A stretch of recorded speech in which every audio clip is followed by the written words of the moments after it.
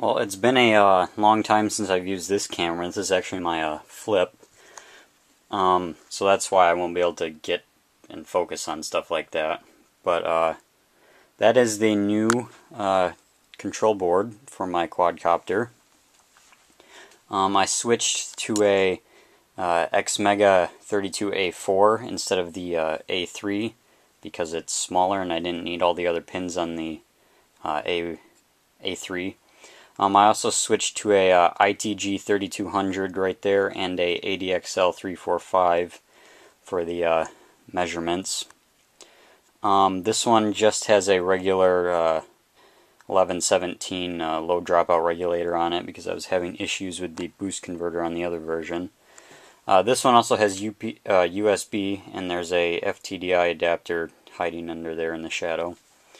You can see I have the motors hooked up right now, and that is because I got the interrupts set up for the PWM generation for the motors, and I just have them hard-coded right now to produce a 1 millisecond pulse every 20 milliseconds, which corresponds to a I guess minimum. And then I took the receiver out of its case to make it smaller, took the pins off. Also, I got some carbon fiber here, and I'm going to play around with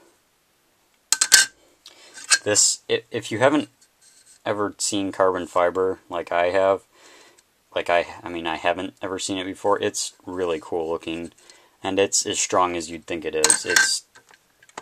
It's crazy, and it sounds like metal if you hit it on something, almost. Not like glass, but since my battery's about to die, I figured I should probably plug this in here.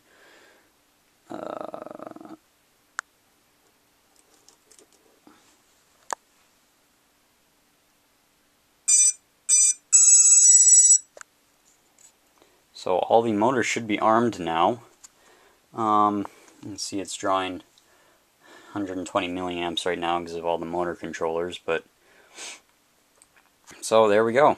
Now I got to get measurements from the accelerometer and gyroscope and read the RC receiver and combine those, and I should have a working quadcopter.